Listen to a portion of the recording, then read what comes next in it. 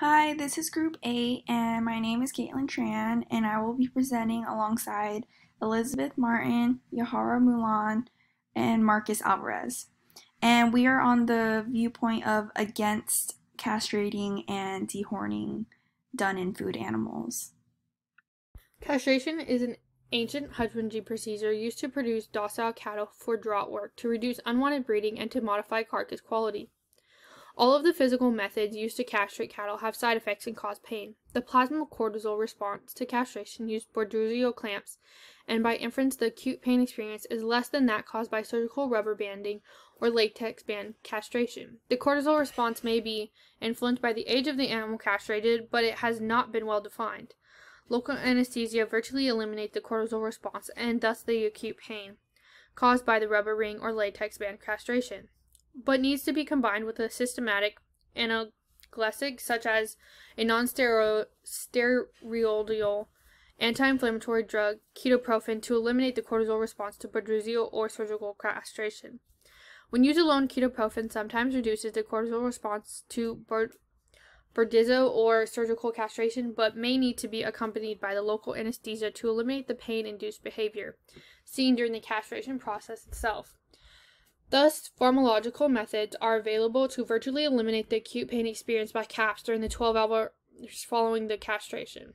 The use of these methods is an additional cost for farmers and may be limited by the availability of drugs for farmers to use and the scarcity of veterinarians in farm animal practice. It is unknown when castration was first practiced, nor when it was invented. It may be that it arose independently in more than one place, but there is evidence that it was practiced as far back as 4000 BC, based on descriptions in the cult of Ishtar and Uruk. It may have arisen in the Neolithic period and in response to animal husbandry, rising population, and population specialization. The history of dehorning. The bovine horn is a special organ of epidermal origin that is absent at birth. The cluster of cells is located at the junction of the eventual horn, and the skin is the site of the horn production. Cattle without horns cause fewer injuries to other animals and the humans that horned the animals. The National Farm Care Council Dairy Code of Practice and for the care of handling dairy cattle stipulates that the disbudding and dehorning must be performed with pain relief, that the dehorning must be performed with bleeding control. This is important because though people worry about the safety of the animals, it shows that the leaders in our industries are taking the necessary steps in order to protect these animals as much as possible.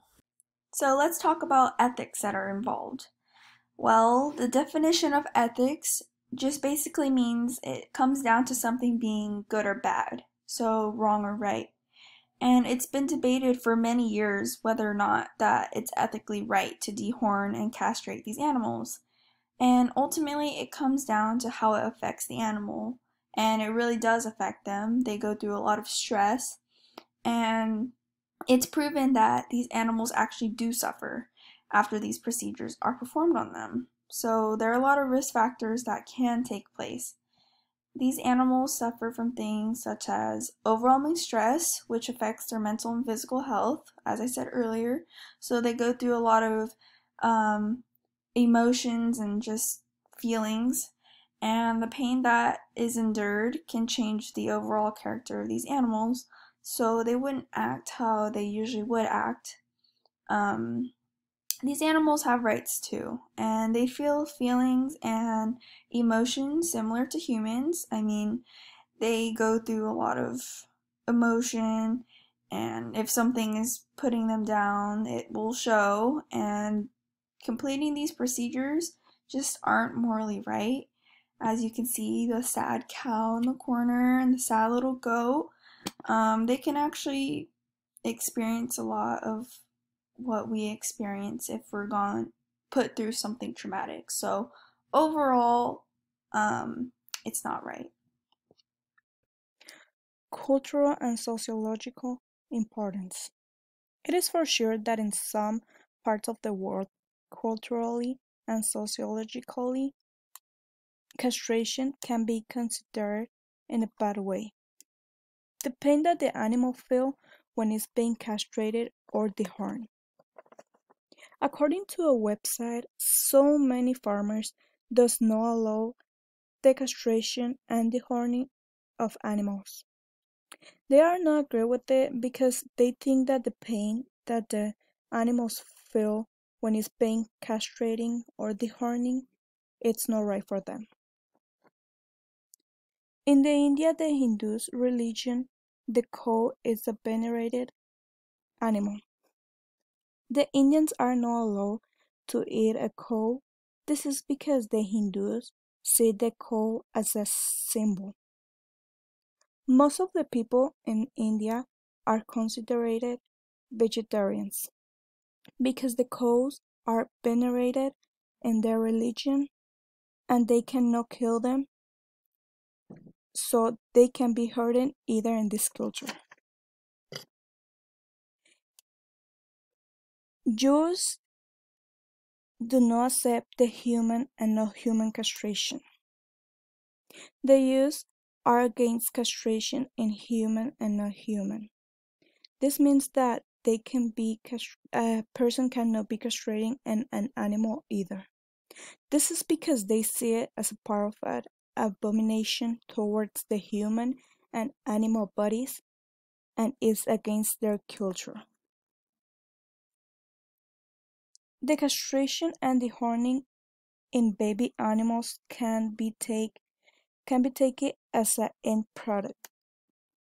The farmers take the castration and dehorning as an end product because the side effects can complicate the growth of animals. This means that they will have less meat that will be used for food. The reproduction of animals will be ended. If we move to the reproduction of animals, this can take complications. If the animals are castrated, how are they going to reproduce themselves?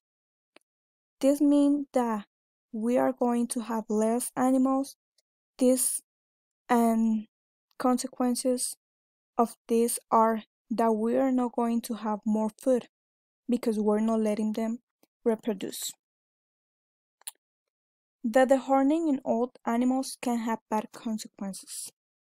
The consequences that the dehorning in old animals have are that as an old animal can be easier to suffer an hemorrhage and die so fast.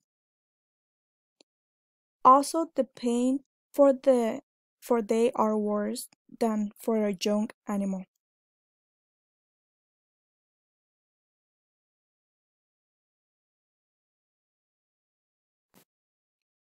In the first picture that we're looking is showing us how the castration is and how they castrate the animals. Two persons have to hold the animal. In the second picture,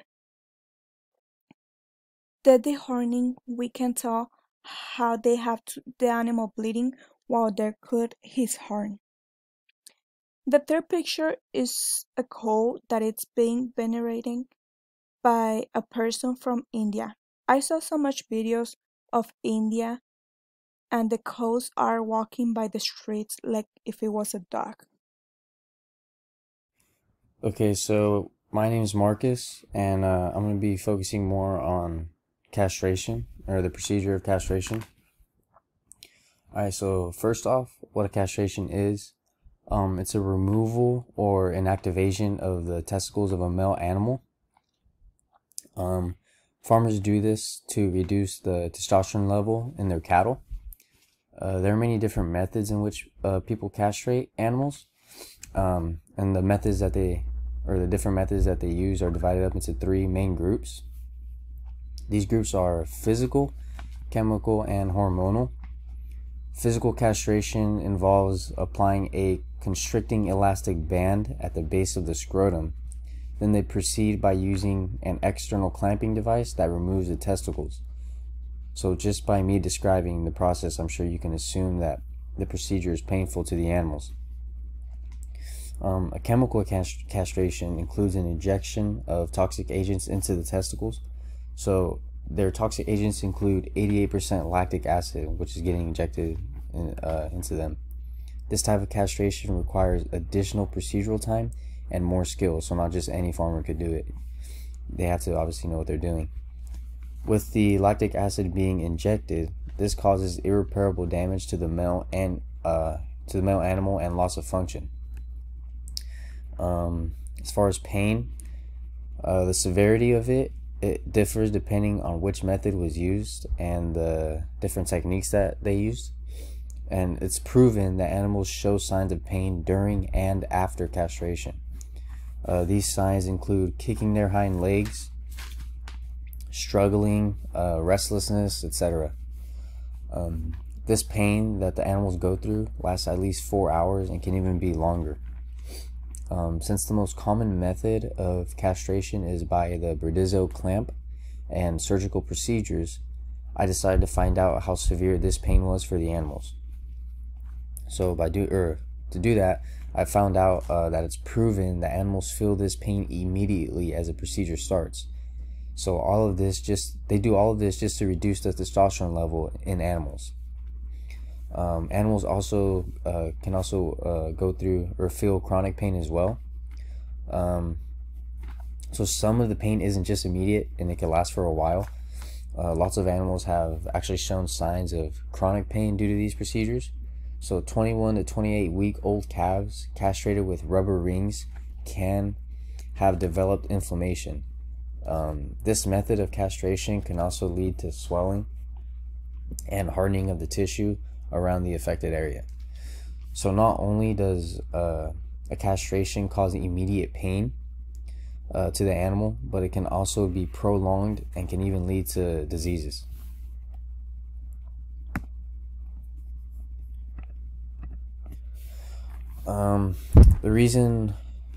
Why do people castrate, or why do the farmers castrate animals? The reason why farmers castrate animals is to reduce the testosterone levels.